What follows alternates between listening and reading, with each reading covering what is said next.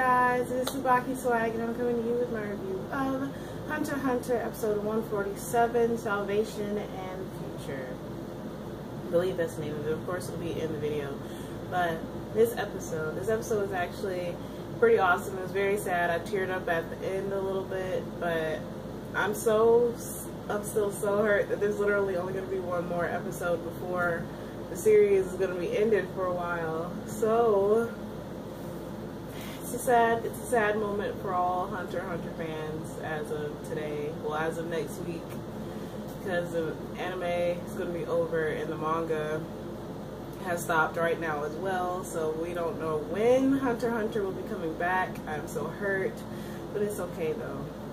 So in this episode, like last episode, Gon was talking to Jing and he told him about like Kite and how he needed to apologize to him and all that good stuff, and Killua saved Aluka and was able to get away from the Zoldyck family and take Aluka away from being literally barricaded in the house all of her life.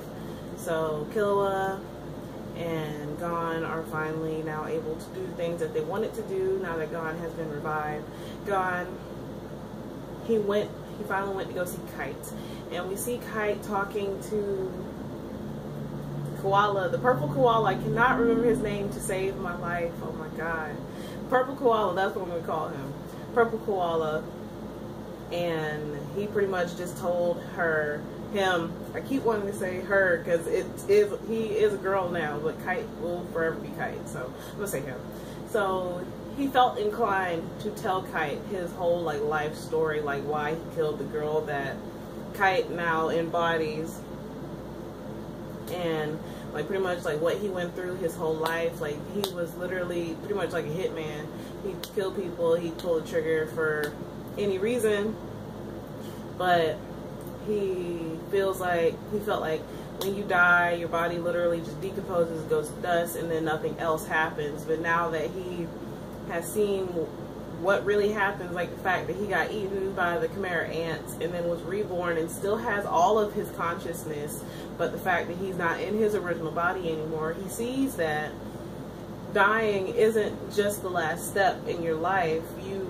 Your soul literally can live on forever. So he sees that now that he has become a Chimera ant, and after all the stuff that he went through, and he was talking about how he took the easy way out by killing that girl because he didn't want her to be continued in the cycle that he has been going through his whole life.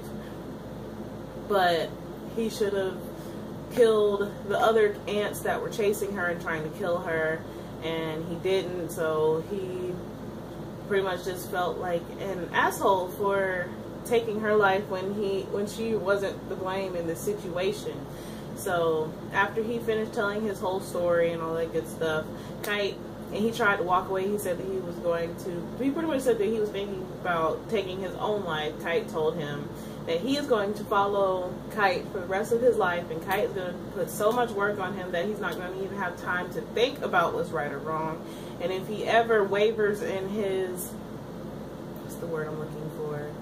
If he ever wavers in his beliefs as far as wanting to make it up to the girl that he killed, Kite will kill him. And I don't doubt that in the slightest. So Kite, so the purple koala pretty much is going to be the devoted servant to Kite for the rest of his life.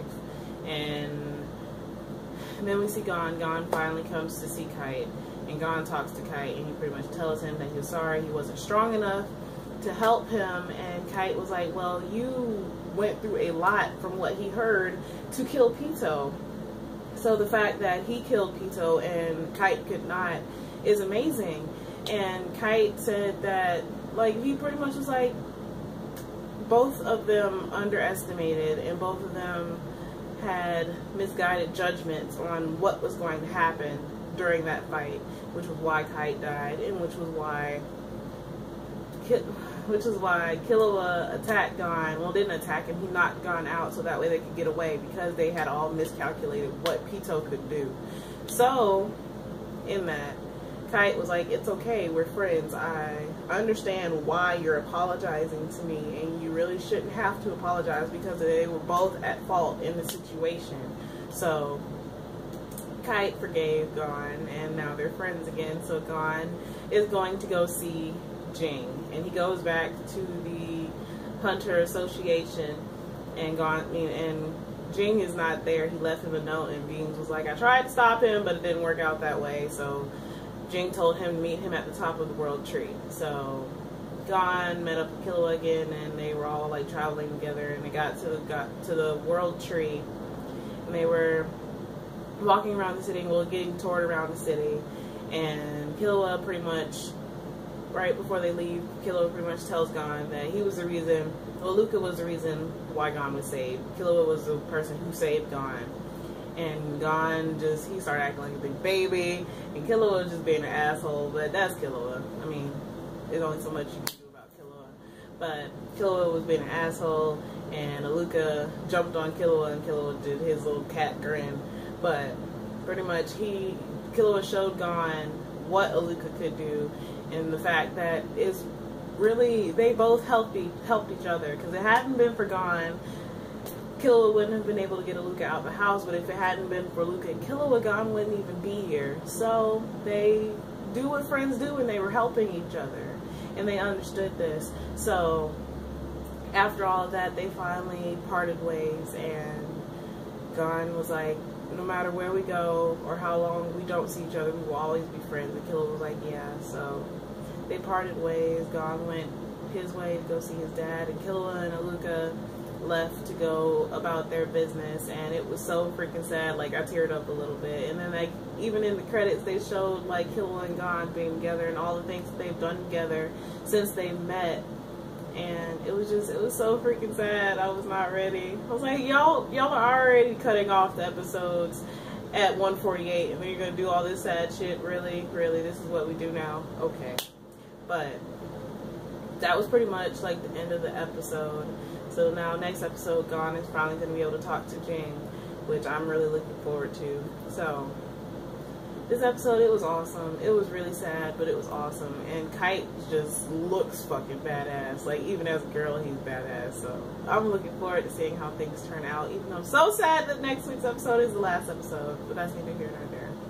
So as always, I would love to hear how you guys felt about this episode, but please remember to comment, thumbs up, and subscribe. It helps me out a whole lot. And this is TsubakiSwagg saying adios.